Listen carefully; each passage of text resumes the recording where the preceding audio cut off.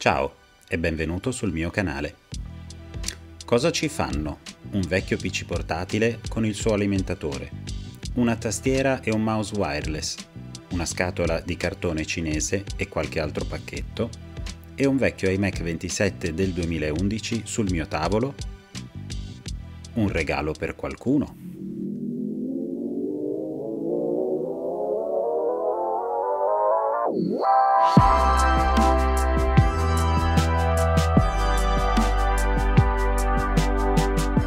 Dopo l'esperienza fatta con il mio vecchio iMac trasformato in monitor, se non l'hai visto link in alto a destra, mi sono reso conto di quanto sia possibile andare oltre e usare lo spazio interno per ricreare un vero e proprio computer. Inoltre, dopo aver visto quel video, una persona mi ha regalato il suo vecchio iMac non più funzionante. Capiamoci, questo Mac è davvero andato, non vi sto a rompere le scatole con il loghetto della mela che si pianta lì per ore e ore. Non c'è modo di recuperarlo, ci ho perso 2 pomeriggi, ho provato a recuperarlo, comprare la scheda madre nuova non ha senso e lo uso proprio con materiali di recupero, quindi faccio un 2 in 1. Questo è il vecchio portatile di mio padre, sostituito da uno nuovo pochi mesi fa. È un Asus che ha girato il mondo, ha vissuto parecchie avventure e superato 1000 avversità, tra cui anche prendere la pioggia di un ciclone subtropicale. Le porte sono tutte ossidate. Il monitor ha subito degli urti e ha quindi delle macchie. La tastiera è andata, oltre ad aver perso un tasto, ogni volta che premi qualcosa scrive una macedonia di caratteri. Ma collegandone una esterna, in fin dei conti funziona. Quindi si accende, ha un processore decente, la RAM va bene, è un ottimo candidato a fare da donatore di hardware.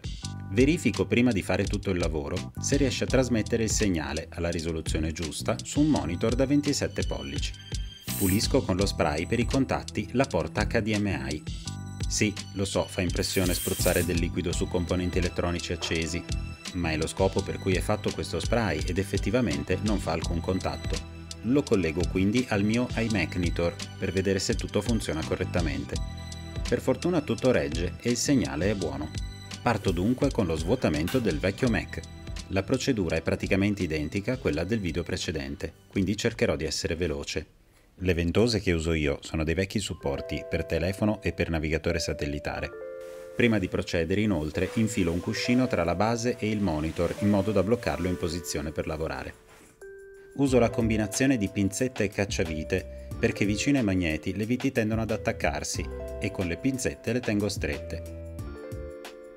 Levo il prezioso pannello. Per i dettagli su come scollegarlo correttamente, oltre al mio precedente video, ce ne sono tanti su YouTube che mostrano nel dettaglio, modello per modello, tutti i vari connettori. È così che anche io ho imparato a smontarli. Rimuovo tutto quello che non mi serve dall'interno, esattamente come ho fatto l'altra volta. Ora veniamo al pannello. Sul retro è specificato il modello esatto. L'unico modo per sapere quale scheda video, per la precisione controller video, bisogna comprare su AliExpress è necessario vedere questo codice qui riportato nel retro. La scheda controller che arriva nella sua scatola di cartone è formata da 2 parti. Può sembrare un'insalata di cavi, ma in realtà è molto semplice da collegare. Una parte si occupa del segnale video, un'altra parte della retroilluminazione. E la piccola schedina con i tasti serve per controllare l'OSD on-screen display per regolare il monitor. Ogni connettore ha una forma diversa, alcuni sono comunque già collegati, quelli staccati possono andare solo da una parte e solo in un modo. I cavi originali del monitor sono ancora attaccati, li ho lasciati apposta fino a questo momento proprio per avere un riferimento e verificare che siano uguali a quelli del controller cinese. Inoltre mi danno la certezza su come vadano collegati, se a faccia su o in giù. Queste sono connessioni abbastanza delicate, basta spingere male e si piega il connettore. Collego poi la scheda per l'energia della retroilluminazione, che si collega poi al cavo che esce dal monitor. Ecco qui appoggiate soltanto le schedine. Faccio una prima prova di accensione. Fate attenzione a tenere tutto isolato, in quanto un contatto non voluto potrebbe non far partire il monitor. Parlo per esperienza. Prima di dichiarare la schedina cinese una fregatura, controllate che non faccia contatto da qualche parte. Ora verifichiamo se tutto funziona collegandolo al PC da smembrare. Bene, Tutto ok, possiamo procedere e visto che ci sono, configuro anche già la lingua e la luminosità del display usando il traduttore del telefono. La quarta, cioè questa, ok, entri, a questo punto scendi di la prima, portoghese, Spanish, russo, italiano. Qui si sta formando un gran casino, metto quindi un po' d'ordine. È giunto il momento di smembrare il PC. Prima cosa tolgo la batteria.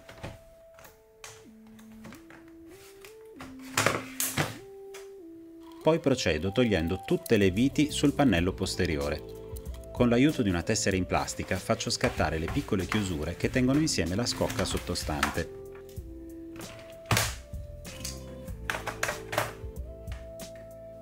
Scollego il cavetto degli altoparlanti e do un'occhiata all'interno. Ah, USB staccata, questa forse la posso mettere là. Questa piccola scheda, staccata dalla scheda madre sulla quale si alloggia una USB, si mostrerà molto utile, ma lo vedremo più avanti. Adesso è il momento di pulire questa ventola. Rimuovo prima lo sporco più importante con un pennello e l'aspirapolvere.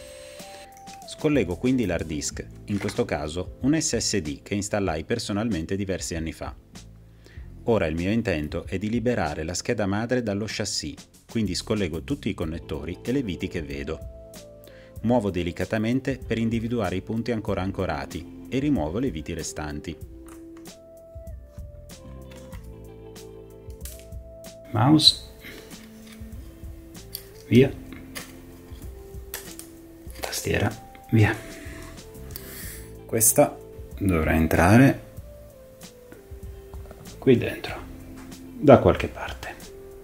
Decido che dopo anni è meglio cambiare la pasta termica sulla CPU, inoltre staccandola ne approfitto per pulirla approfonditamente. Quello che sto per fare scatenerà un uragano nei commenti.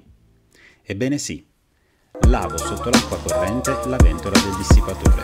Mi diranno: come lavi la ventola sotto l'acqua? Voi non fatelo, o se lo fate non venitemi a scrivere che si è rotta. A me non è ancora mai successo.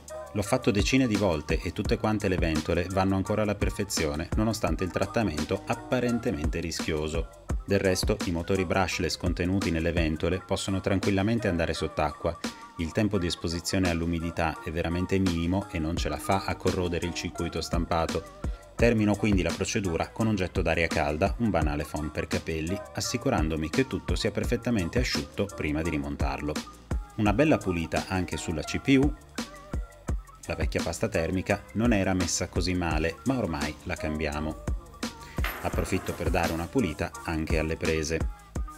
Quindi applico la pasta termica e ripeto, solo quando è perfettamente asciutto applico il dissipatore con la sua ventola lavata. Ricollego quindi il connettore che alimenta la ventola e passo all'SSD. Con l'aiuto della tesserina di plastica cerco di aprire l'involucro dell'SSD. Sono nell'ottica di risparmiare tutto lo spazio possibile, perché non so ancora esattamente gli ingombri che dovrò affrontare all'interno del Mac. Più risparmio adesso, meno fatica farò a incastrare il tutto. Con un movimento armonioso e in modo molto delicato, il case dell'SSD si apre con dolcezza. Per fortuna l'SSD non soffre delle vibrazioni. Eccolo, incredibilmente piccolo, se paragonato alla scatola che lo contiene, che ovviamente butterò via. Ecco come entra sulla scheda madre, che ora è praticamente pronta per essere reinstallata nel suo nuovo case. Ora ritorno sull'iMac per rimuovere le ultime parti, molti supporti di plastica che non mi servono più, nonché una placca che contiene un pezzo del logo della mela, sul quale c'è l'antenna, direi quella del Bluetooth. Simpatico.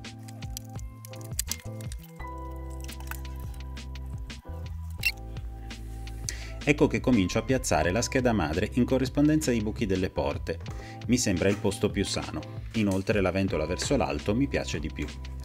Comincio a piazzare anche i due alimentatori, sia del monitor sia del computer.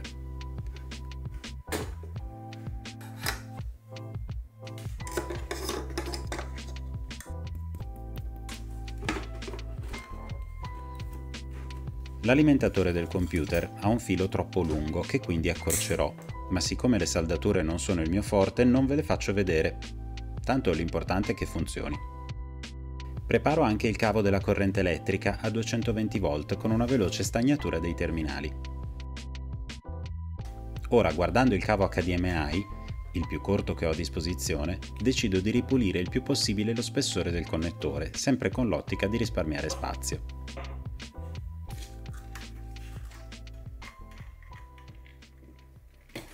Questo è il click dell'accensione, un piccolo e semplicissimo interruttore che premuto fa contatto, esattamente come quello già montato sul Mac.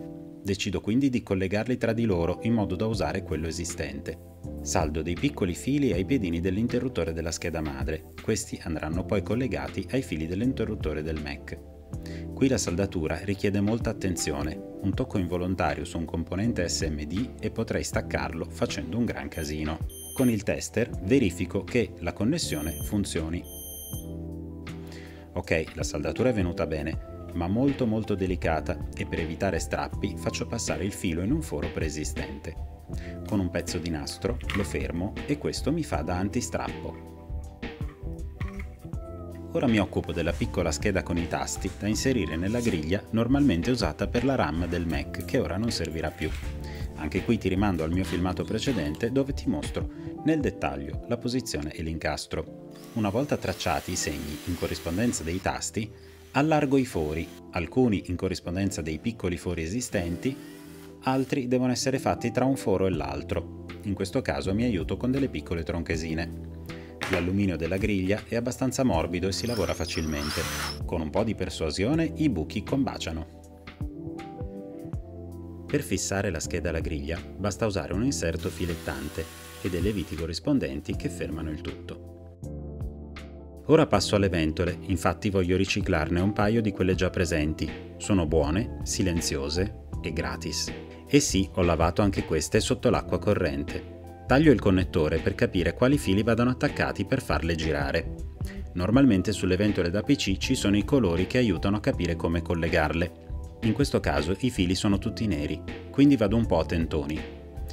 I 4 fili in linea di massima, se non commetto errori, chi ne sa di più me lo scriva nei commenti, corrispondono al negativo, il positivo, un terzo in base al voltaggio stabilisce la velocità e il quarto è un segnale di ritorno che comunica il numero di giri attuale. Il quarto filo non mi interessa, mi basta collegare il primo al negativo e i 2 restanti a un voltaggio uguale o inferiore a 12 volt. Se qualcuno di voi volesse replicare, mi spiace, ma deve fare lo stesso tentativo mio, perché non mi sono segnato quali sono i cavi. È anche difficile individuarli sulla scheda, le combinazioni non sono poi tantissime e con un po' di pazienza si trovano. Per far girare le ventole ad una velocità inferiore, basta abbassare il voltaggio. Uso uno step down, cioè un piccolo circuito stampato che mi regola il voltaggio in base ad un potenziometro, regolabile tramite la vitina in ottone sulla torretta blu. Trovo quindi un voltaggio che vada bene per entrambe le ventole. Quella grande girerà poco, quella più piccolina girerà un po' di più. Stabilite le prime posizioni, comincio a incollare e a collegare i vari pezzi, partendo dall'alimentatore, cioè il trasformatore in corrente continua 12 V 5 A che alimenta il pannello monitor. Per fissarlo uso un biadesivo e con un righello verifico gli ingombri. Installo quindi anche le 2 ventole che ritornano al loro posto originale, fissate con le viti che avevo messo da parte. Come l'altra volta uso i fili che fanno parte della presa di corrente originale. Collego fase, neutro e terra della corrente a 220 che poi andrà anche all'alimentatore per la scheda madre, il vecchio alimentatore del PC smembrato. Fisso il tutto con un bel biadesivo potente. Quello che sto creando è un computer relativamente delicato, andrà trattato con un po' di attenzione.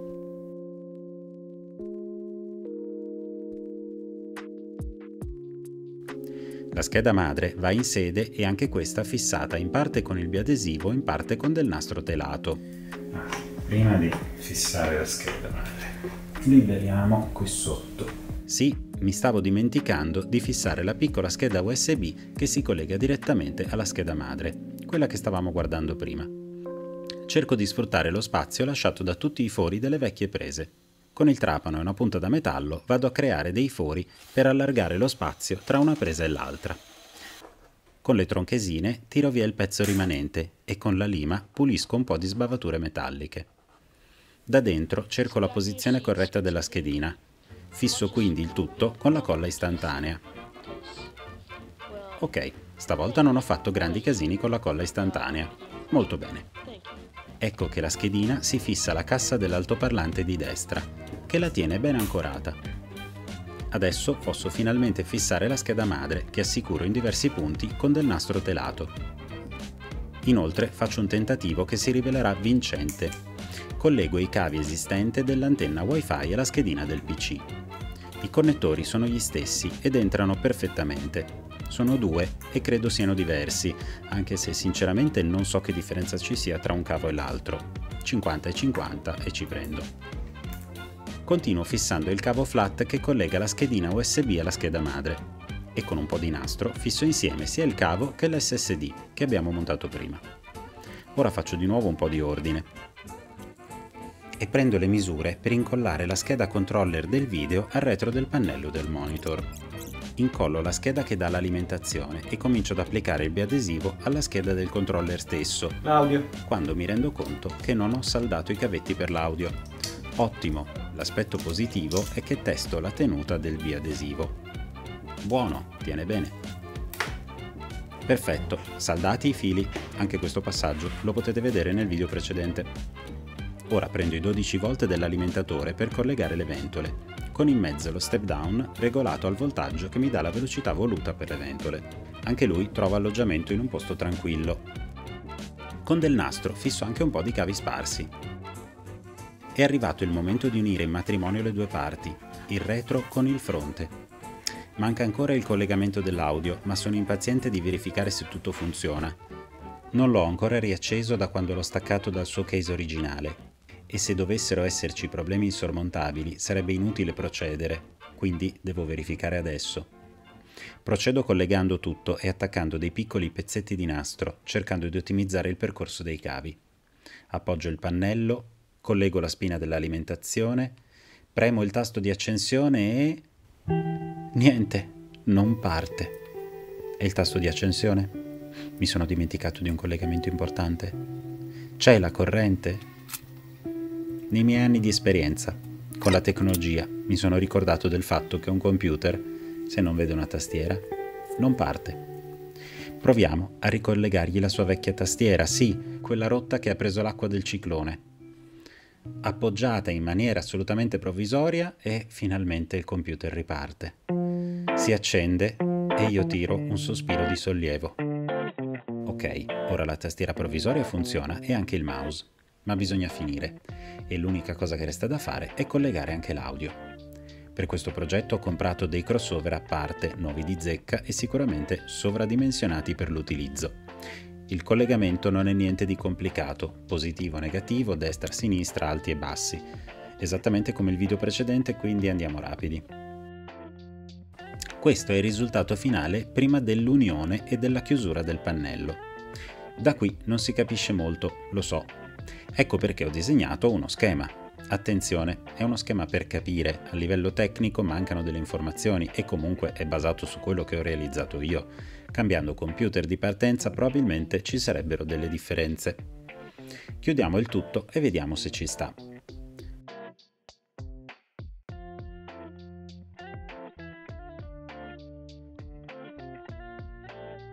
Con delicatezza controllo il passaggio dei cavi e faccio in modo che resti tutto libero e che non ci siano contatti. Chiudo il pannello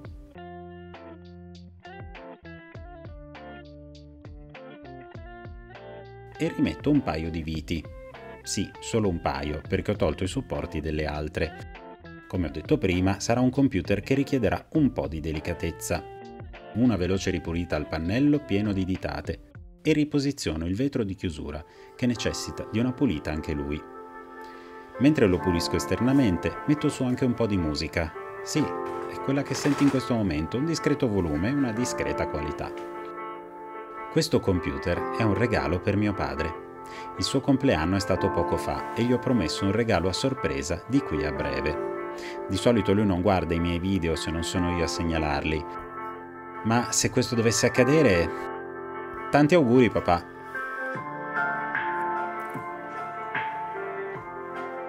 Siamo giunti al finale dove ammiriamo il risultato. Cominciamo con l'accensione con il tasto originale.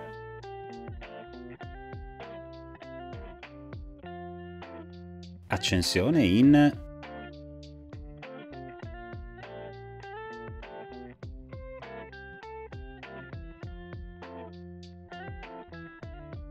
18 secondi. Tutt'oggi un buon risultato. Regge la riproduzione di un video senza problemi fino a 2,5K. Il 4K sì, ma con qualche scatto. Nessun problema per tutti gli usi quotidiani. Primo tra tutti il solitario tanto amato da mio padre. Ottimo per la riproduzione della sua musica preferita, poi controllo della posta elettronica, qualche documento di testo, qualche PDF, eccetera, eccetera, eccetera, eccetera, eccetera. L'inserimento di una chiavetta USB o altri dispositivi è possibile.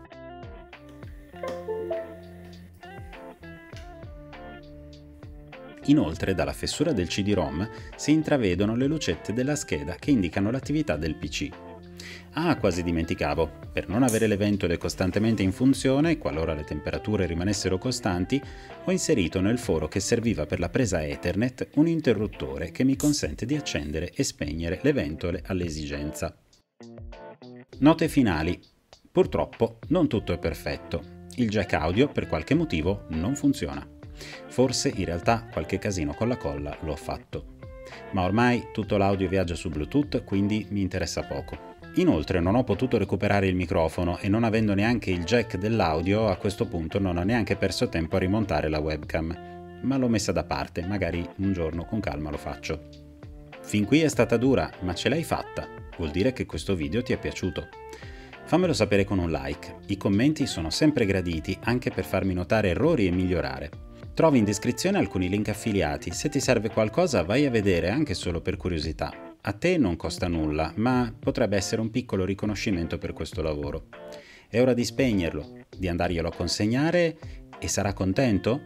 Se la sorpresa riuscirà, cercherò di riprendere la sua reazione. Per non perdertela, iscriviti.